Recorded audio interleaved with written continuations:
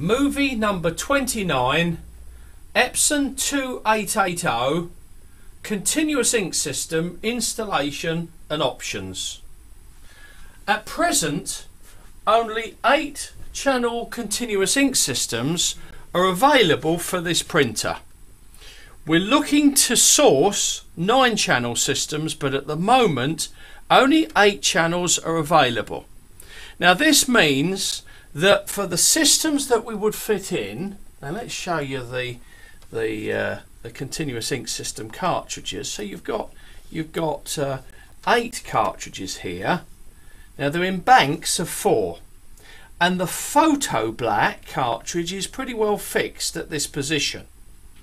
Now the photo black must be chosen with this system, or you can fill that particular cartridge up with matte black, but we haven't got the option at the present time of changing between photo black and matte black at will.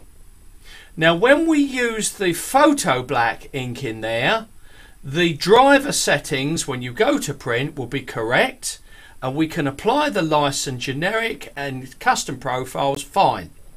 Now when we're filling this up for customers that do fine art printing only, and they've got the matte black in there, the printer driver settings remain as a photo black setting, so the media selections will be appropriate to a photo black ink set. But that's not too much of a problem, because we're happy to provide you free custom profiles so that your matte black image performance, it optimizes the image performance for your matte black, for your fine art and matte printing. So that's a very important point to make, that this is an 8 channel system, and at the present time we don't have a 9 channel system. Now the next point to make is that your brand cartridges that were in this machine, take your brand cartridges out and keep them secure, keep them to one side in a single pack, so that you may want to reinstall them at any time in the future. Now let's get on with what we actually have to do as far as preparing the printer. Now the first thing we have to do in our pack, in our kit, we actually get a nice little screwdriver here that will enable us to remove the lid. So we'll take this screwdriver, here we are, and it's fairly straightforward. Always do this to the left hand side, and what we do is we put the screwdriver between the inside there. We very carefully prise the lid, backwards like that.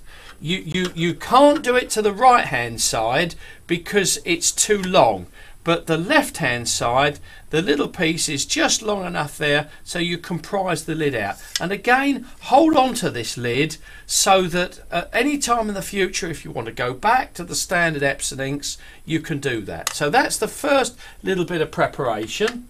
Now the next bit of preparation is that this printer is designed to have to work with the lid downwards. So in this case, the lid's down like this, and it likes to operate with the lid down. Now in our case, we want to run it with the lid slightly up, so we have to have a way. There's a little piece here. There's a little piece there that we have to push upwards, and then we can't hold it up with a screwdriver, obviously. So a very elegant method that Lyson have come up with is a nice little piece of tubing here, which is cut just at the right size. You push the tubing in on one side, you push it down on the other side, and it just sits there nicely. It sits all the way in there, and that's perfect, and that's nice and secure. So we've done all our preparation here. What we now need to do is to turn our attention to the kit itself. Let's move the camera across to the kit. Now, as usual, we've cheated a little bit, and we've actually shown you we've already primed pretty well all of the reservoir and the cartridges already to avoid repetition. So this is the kit. It comes with the 8 cartridges. It has 8 tubes.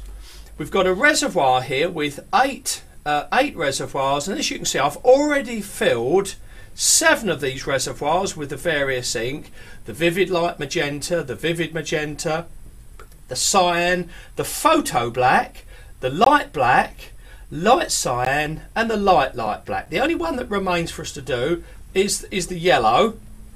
And again, we've done all the cartridges and we've just got the last one. So if I show you what we have to do to the last one, that'll pretty well show you what you do to the rest. Now, very important is that when you get this kit, you'll find that all of these little bungs are loose. So the first thing you do is put these bungs into the reservoirs, and they are color coded. So in the case of the yellow, for instance, let's put this down. When it's brand new, you'll find this might be a little bit difficult to get it in. So the way I get it in is I put my screwdriver that they supply, and you just push it in like that. You just help it in with the screwdriver. Once it's gone in a few times, it's quite easy. And the other thing, very, very important, is the little bungs that go on the top of the cartridge here. They are supplied loose in the little plastic. So in this bag you'll have 8 of these little bungs. Let's bring this up a little bit closer. And what you will do before you start to put your ink in on all of these bungs here, on all of these cartridges, you'll actually put the bung into the cartridge to make sure you don't have ink coming down before you're ready. So you insert those bungs first of all.